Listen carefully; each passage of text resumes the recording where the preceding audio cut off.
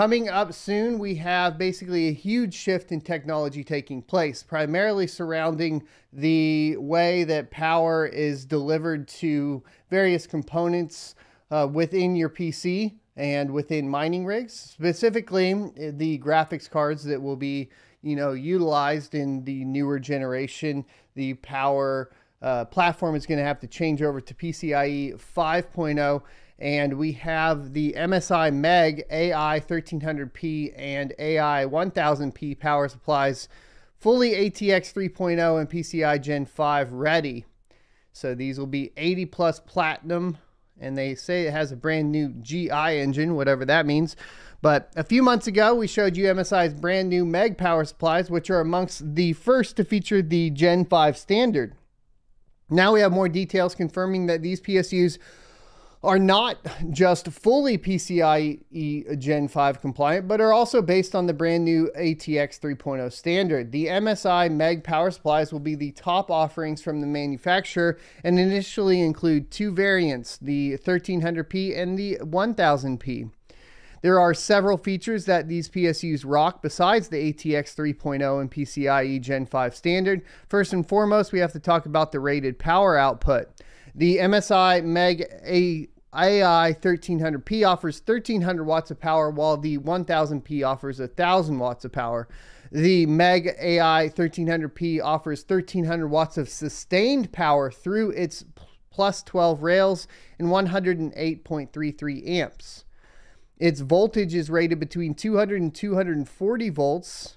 Now, the most interesting part about both of these PSUs is the GI gaming intelligence. The new GI is based on an MPU, a smart processor that controls the whole AI-assisted process of the PSU. Some of the main features that GI engine provides through the MSI Center application include real-time power status monitoring, multi and single rail switch. It can switch between single and multi-rail according to the needs of users while taking into account high current output and safety protection, and intelligent fan mode. The other most important thing to note here is that both of these are fully Gen 5 and ATX 3.0 compliant, which means they come with both a proper PCIe Gen 5 connector on the PSU unit and also come with necessary cables. MSI bundles the 1300P and the 1000P PSU series with a 16-pin to 16-pin connector cable up to 600 watts and a separate 16-pin to 2x8-pin plug adapter. The first one is designed for 600 watts of power to a graphics card, while the second can deliver up to 300 watts of power to a graphics card. The rest of the cables that come in the box are included here.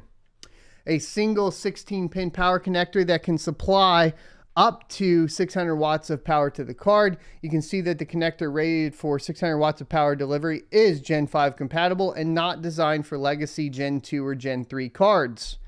With the power supplies and the cables out of the way, next up we have to talk about the PCIe Gen 5 and the associated power excursions. Remember, we talked about power excursions last week and some of the problems that they provide. I think what we're seeing here with the kind of onboard chip in these power supplies is to help manage these excursions, because we are hearing of crazy power spikes all the way up to 2400 watts, depending on, which GPU we're going to be getting in the 4000 series from Ada Lovelace. So it says that the new ATX 3.0 standard is designed to sustain the PC load of up to 200% for 100 Us and 300% sustained power for up to 100 Us for graphics cards running on the PCI Gen 5 connector. We have been told that the system with a 600 watt GPU, 300 watt CPU, and 300 watts for the rest of the equipment will have a peak excursion of up to 2400 watts. 200% of its rated wattage, while a 600 watt GPU will require at least 1200 watts of ATX 3.0 standard power supply. The Goldilocks zone seems to be between the 1000 and 1200 watt range for the next gen high-end graphics card. So if you're planning to build a new gaming PC with either a 4090 or a 7900 XT, you better make sure you get a PSU with the respective wattage range on the ATX 3.0 standard.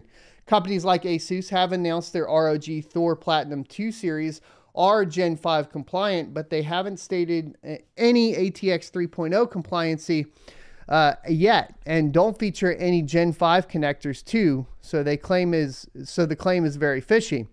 Getting a high-end and expensive PSU such as a Thor 2 series might not be sustainable or suitable choice unless ASUS confirms its full ATX 3.0 conformity.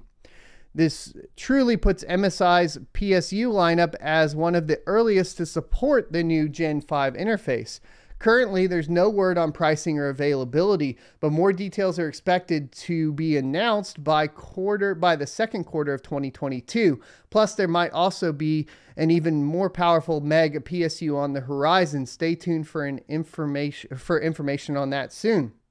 This also does pose kind of an interesting question for people in the States. Now, I know depending on where you're at and how your power is allocated, even gaming rigs are going to be in an awkward position where, like, let's say you wanted to do two 4090s. At that point, do you need to get, you know, a 220 volt plug just for your PC setup at that point?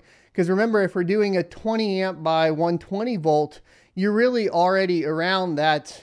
What is that? That is the 2400 mark, right? So let me make sure.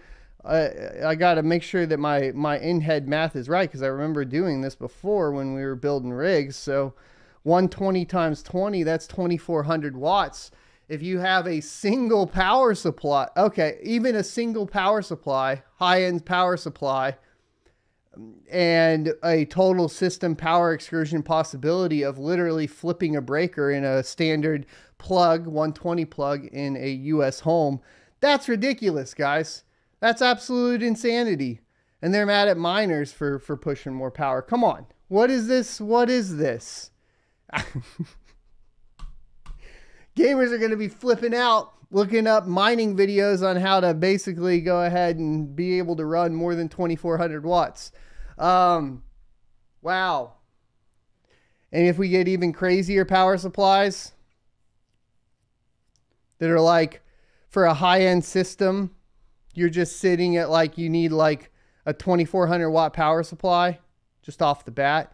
Also, what's interesting is like when they announce this too, if you look here, it says its voltage is rated between 200 and 240 volt, not 120. Are we really getting to the point to where you will not be able to run a gaming system on a standard 120 20 amp plug in your office? I mean, that is where the potential is, right? At this point. Wild.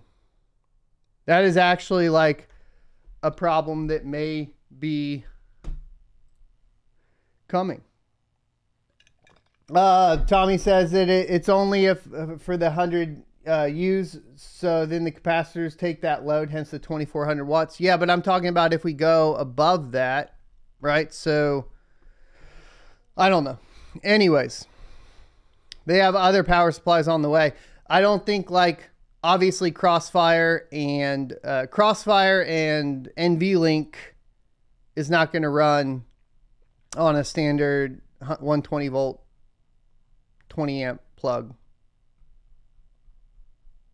I don't think. At least off the top of my head, I don't think that that's going to be possible. I hope you enjoyed this clip from the Crypto Mining Morning Show every Monday through Friday, 7:45 a.m. Pacific and 10:45 a.m. Eastern Time. You can check out more clips here, or if you're interested in checking out the entire live show, you can check that out down here. Thanks for watching, and I'll see you next Tuesday.